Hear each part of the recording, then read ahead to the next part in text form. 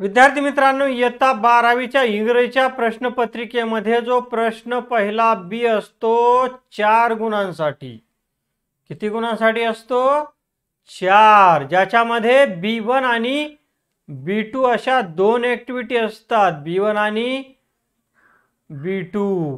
B1 मध्ये पहिली आहे द लिटल वन ग्रीव in to डॅडॅश boy and डॅडॅश boy into a robust healthy young man. Use an appropriate article. Article म्हणजे उपपद. इथं उपपद वापरायचं आहे. किती आहेत इंग्रजीत उपपद?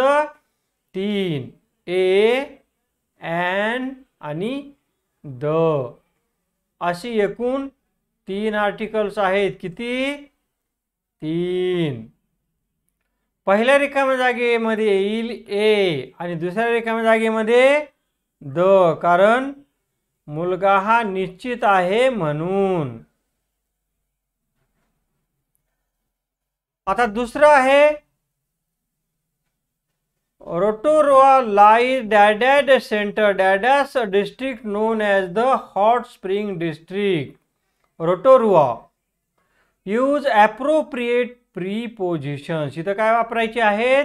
प्रीपोजिशन्स. पहिल्या रिकाम्या जागेत वापरायचं इन आणि दुसऱ्या रिकाम्या जागेत वापरायचं आहे ऑफ. काय वापरायचं? Of.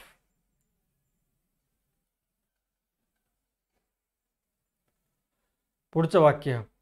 One of the 99 makes better shoes than the others. Rewrite your answer beginning with the others.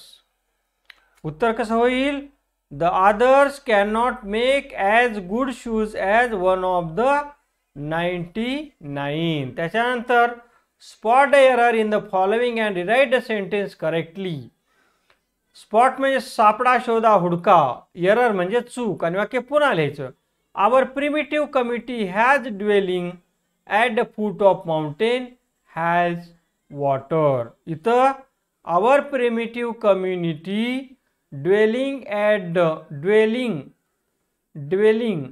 has काढून टाकायचं. dwelling at the foot of a mountain आणि इथं कॉमा आहे has water. धन्यवाद.